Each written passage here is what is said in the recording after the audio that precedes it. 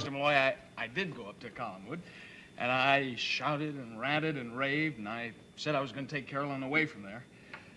The only trouble was I had to get loaded to get up enough nerve to do it. Well, no matter.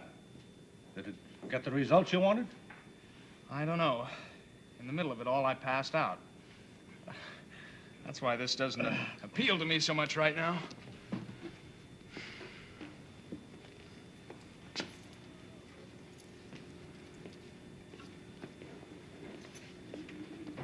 Your instincts were right. You should take Carolyn out of that place. It's not so easy. I don't have very much to offer. You have yourself to offer.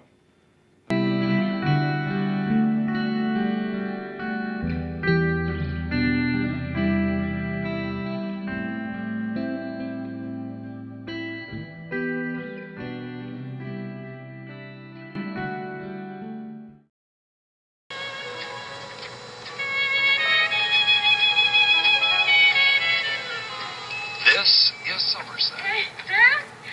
Listen, Dan, let's take him to dinner tonight. After his television debut, I'm going to stand back and applaud your every word. Don't do anything like that. I'm nervous enough as it is. Oh, look what I brought you. You're going to be so beautiful. I promised myself I would never set foot in this place again, but who can resist a television star? I'm really not.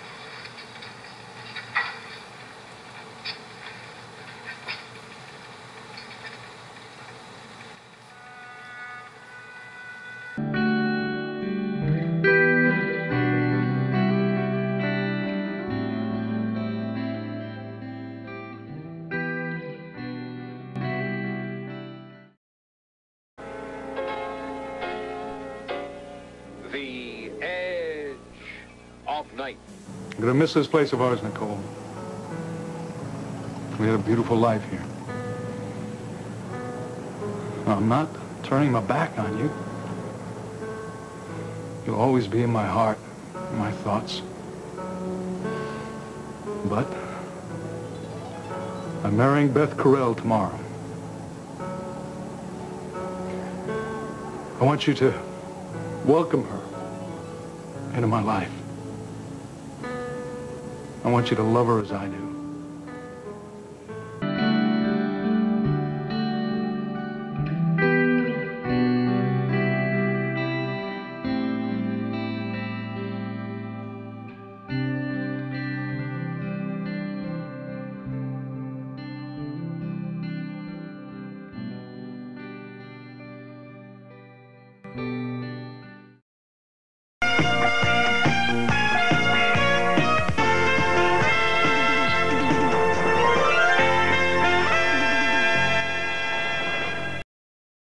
Amy, have you got any idea on how to settle this? No. Would one of you gentlemen, which one of you took my baby? I don't know what you're talking about. What baby? Oh, and I suppose you don't know what I'm talking about either.